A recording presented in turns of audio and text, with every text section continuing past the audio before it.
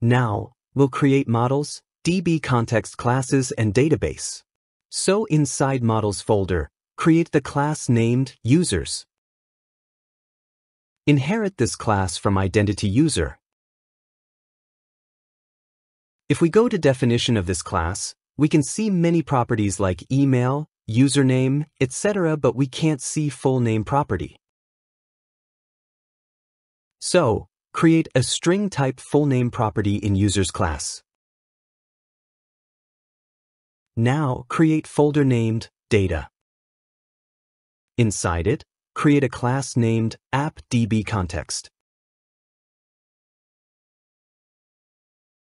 Inherit this class from IdentityDbContext and pass Users class to it.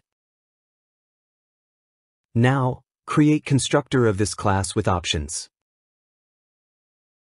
Now open program file. Above build method, register appDbContext class using builder.services.addDbContext method, pass appDbContext class to it. Then create options and use this lambda expression. Then use options.useSQL server method. Inside it, use builder.configuration.getConnectionString method and pass connection string name to it in string format. I have saved connection string, so I'll copy that. Open app settings and paste connection string here. You can set server name to local, but I have SQL Studio, so I'll get server name from there. So, open SQL Management Studio. Copy server name from here and paste here. Now, enter database name. Now, we'll create migrations, so open Package Manager console. Type add migration and enter migration name and run this command. Migrations are ready. Now, run update database command.